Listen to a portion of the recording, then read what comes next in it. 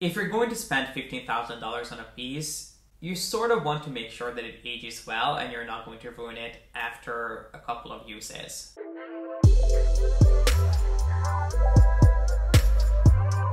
Hi guys, my name is G.P.S. and welcome back to my channel. In the past, when I came across a luxury piece that I was really tempted to buy, but I couldn't quite make up my mind on the spot, I would take a picture of it just so I can go back to it and have a closer look later on. But because of this habit, I've ended up with hundreds of pictures in my phone. And as I was going through these pictures last night, trying to delete some, I thought it might be fun if I shared with you a few pieces that I was considering for a while, but I decided against. And now in hindsight, I'm glad I did. So in today's video, we'll be taking a walk down my window shopping memory lane, and we'll be looking at a few bags, mainly Hermes bags, that I decided not to add to my collection. So if you want to see a few pieces that I don't regret not buying, then please keep on watching. The first bag was offered to me back in 2017. And at the time, this bag was quite new, so it worked on an offer basis. It wasn't something that was ever on shelves. But now if you walk into an Hermes store and ask for this, if they have it, I'm sure they'll be more than happy to give it to you. And I think you can even see this bag online every once in a while. But the first bag that we'll be talking about is the Verrou mini bag with the chain. Now this bag, if I remember correctly, was introduced in 2017, early 2018. But in case you've never seen a Verrou bag, I always say that it kind of reminds me of a Chanel classic double flap, and if a Constance bag had a baby, that's how I would kind of describe the Verrou bag. And you can easily recognize it because it has this really interesting mechanism on the front, which obviously has an equestrian inspiration to it. Now, I'm not exactly sure what the inspiration is, but what it resembles to me is the sort of sliding mechanism that you can find on stable doors. I'm not sure if that's exactly where the inspiration came from, but that's what it reminds me of. So it's quite an interesting bag. The mechanism is unique. There really isn't anything else out there that would be similar. And I know because of that, some people love it and some people hate it. I happen to quite like it. But there are a couple of reasons why I didn't pick up this mini Verrou bag. Number one is that it comes with a chain, and I'm not really the kind of person who would wear a bag with a chain. It's just not really my aesthetic. Even though I find the chain on this bag to be really, really good quality. It's really weighty, and it's quite a refined look for a chain. It's definitely not grungy by any means. But that was, I think, one of the main reasons that it came with a chain. Number two is that it was quite small, and I think this was before I got my very first Mini Kelly. I just didn't want to go for a bag so small at the time. Let me tell you, just to put things in perspective, I was collecting Birkin 40s. So compared to a Birkin 40, a Mini Verrou was an extremely tiny bag. Now looking back, this would actually be quite a spacious bag. If I remember correctly, the Mini Verrou measured, I think, 17 centimeters, which is actually quite a bit smaller than the Mini Kelly, which is 20 centimeters. But I have to say that I think most people would find the Mini Verrou to be a little bit more spacious because it's not a tapered shape. It's 17 centimeters all the way up. But anyway, at the time I found it quite small for myself. And I just simply didn't feel that this bag was worth, I think, nearly $8,000. While I found the inspiration quite unique, it just wasn't a bag that was really calling out my name. However, I have to say that if you like the Verrou look, or if you're looking for a mini bag, something that's practical, and also a piece that you can wear to a more formal occasion, but also looks good with a more casual outfit, you might want to have a look at the Verrou bag. It does come with a little card holder on the inside, a little pocket that you can use for cards. And it also has, if I remember correctly, this larger pocket underneath the flap, which goes the entire width of the bag. So it is definitely a little bit more practical than some other mini bags out there. So it might be something that you want to look into. But in hindsight, I'm really glad I didn't add it to my collection because I really don't think that I would have been able to take advantage of it. The second Hermes bag that I'm so glad I did not spend any money on is the Bolide travel bag, which is the so-called Bolide 45. Now looking at this bag, this seems huge, but as I mentioned before, at the time I was mainly carrying Birkin 40s, and compared to those, this bag really wasn't that big, it was just quite a bit taller. And I was looking at this bag for traveling. I was going back and forth between this and the HAC. And at the time I preferred the HAC. Now I think I would prefer the Bolide travel bag, the Bolide 45, just because the shape is, I think, is just a better travel bag if you're going to buy a bag specifically for traveling. I think this one you would find is easier to pack because of the overall shape. And not to mention that this is quite a bit lighter than the HAC, considering that it doesn't have all that heavy hardware.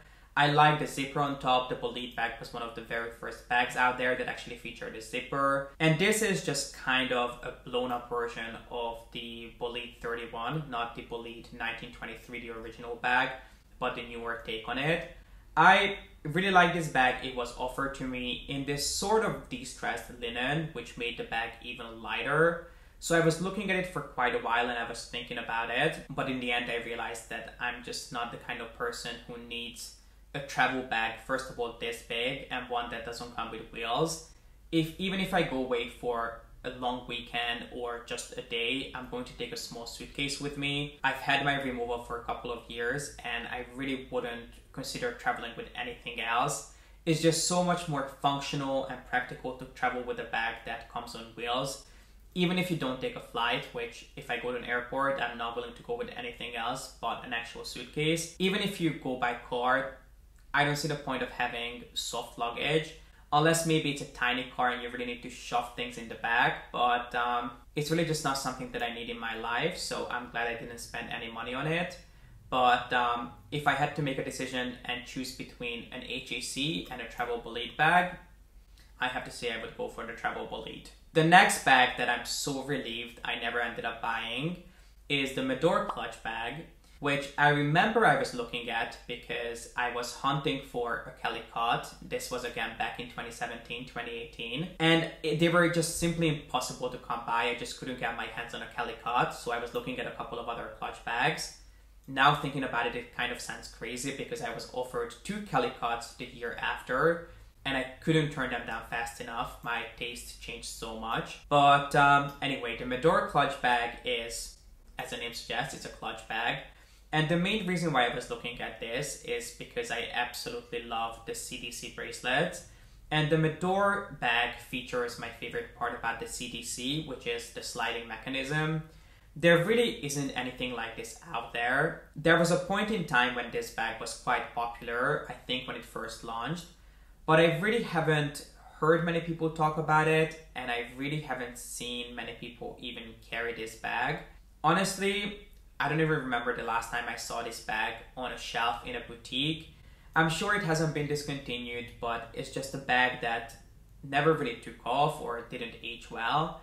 I'm glad I didn't buy it because I ended up going for the JIGE, which is I think about $1,000 or $2 less expensive than the Medor clutch. And even though I got a couple good uses out of it, I ended up selling it, I believe, last year. So I can only imagine how much I would have used this. The JIGE was, I think, a little bit more practical because it's longer and a little bit less wide than the Medor clutch, so it was easier to hold on to. Whereas the Medor clutch has almost this sort of rounded edge to it, which you might like, you might not. I personally didn't. But now thinking about it, I think it was a great decision not to buy it because I'm realizing that I'm just not a clutch bag kind of person. In this video, we will not be covering any Birkin or Kelly bags because I have specific videos talking about those. So I'll make sure to link them down below in case you want to see Kellys and Birkins that were offered to me in the past that I kindly passed up on. I think I've done 2 of those videos, so I'll make sure to link them in the info box as well as up here. But there are 2 more Hermes bags that I wanted to mention here. The next piece is technically not a bag, but it's an SLG. And it's the Constance wallet in the longer version, which even though it's an SLG, I would kind of consider it a bag because it's so big that I think it functions best as either as a clutch bag or as a crossbody bag. And this was offered to me last year in the hottest color of the season, which was 5P pink. A lot of people refer to this, I think, on social media as bubblegum pink, but the official name was actually 5P pink. And I did consider for a very brief period asking for a bag in this color maybe a mini Kelly just because it was so beautiful. But I realized it would have been the biggest waste of money. I would never, ever carry a pink bag. But I did talk to my Essie about it, and she promised me that she would let me know when they received something in the color. So she ended up showing me the Constance wallet in 5P pink in matte alligator, which is really just not something that I wanted to spend $15,000 on, because that's the price of the Constance wallet in exotic skin. And at the end of the day, I still prefer my Kelly wallet over the Constance wallet just because of the size and the shape. I have talked about the Constance wallet before, so I'll make sure to link a video up here. But the main reason why I don't think I ever picked it up is, number one, it's quite a bit bigger than the Kelly wallet, so there are very few bags you would be able to fit the Constance wallet into. And then number two, these wallets really don't age well, because the way you open it, you kind of have to forcefully snap the age closure open, which is the same with the bags, but on the bags I find you have a little bit more space, so you're less likely to mark and scratch underneath the hardware. Whereas with a wallet or an SLG, it is much more obvious if you mark it or scratch it. But at the end of the day, I much rather spend that money on a Constance bag than just a wallet. So I'm really glad that I never added this to my collection. The next bag is actually from Chanel. It's not an Hermes piece. But as soon as I saw how hideous this picture looked, I knew you guys would likely want to see it. And it is the Gabrielle Hobo bag in the largest size. Now I did buy the small version of this bag just last year or maybe the year before. But in this case, I'm talking about the Hobo bag in the largest size, which I remember was all the craze because Hermes has very few bags that would be considered traditionally masculine. So every time a male celebrity is spotted carrying a Chanel bag, people go crazy for it. And I kind of did as well, because at the time Verrou was carrying this bag all the time. So I knew I had to go and see it. And I still remember this day so clearly. I stopped by the Chanel boutique in Soho, and I looked at this bag. They had the mini version available and then the large one. But I kind of wanted to get this bag to take to college with me, something that would fit my computer. So I ended up looking at the largest size. And the lovely client advisor there started showing me the different ways that you can style it. You can use it as a crossbody bag, as a backpack, as a belt bag. And I remember her just twisting those chains and putting them on me. And I remember she put the bag on me as a backpack, and people working at Chanel started gathering around me and telling me how incredible it looked. And I remember looking in the mirror, or I think they took a picture of it for me so I can see it, which is the picture that we have here. And I just remember thinking to myself, this looks absolutely hideous. But because everyone was telling me how amazing it looks, it kind of skewed my perception. And I remember that I just could not wait to get out of the store so I can have a better look at these images, because I really wasn't sure if there was something wrong with me or I just couldn't see what they were seeing. And I remember looking at these pictures as soon as I got home and thinking what a relief it is that I never ended up buying that bag, because it looked absolutely ridiculous on me as a backpack. I mean, it was hanging down literally at the bottom of my bag. It didn't look like a backpack. It kind of looked like a pillow that I had stuck to my bag. It was horrible. It was honestly terrible. And I'm not saying that this bag is terrible in general, but just the way the large one looked on me, it's definitely not something that I would spend any money on, to be honest. And last but certainly not least, let's talk about a bag that I'm pretty sure I have talked about in depth before, but it's a bag that some people love, some people hate, but everyone feels quite passionate about it, and it's the Garden Party from Hermes. Now, it's a bag that I looked at for a little while. I was considering it as sort of an everyday casual carry-all, which is exactly what it's supposed to do. But in my opinion, this bag is just not worth the money. It comes in a couple of different variations. You can pick it up in all leather or in the combination of leather and canvas. The one that I got to try on was in the military canvas with black leather. And while it's a nice bag, it comes in a few different sizes. I believe 30, 36, 39, and then a gigantic travel version. For me, it just doesn't do enough for the price. This bag ranges between just under $3,000 to $4,000 depending on the size and the material that you pick it up in. And for me, it just doesn't do enough to justify the price. Is it beautifully made? Yes, it is. Is it made of the most exceptional pieces of leather?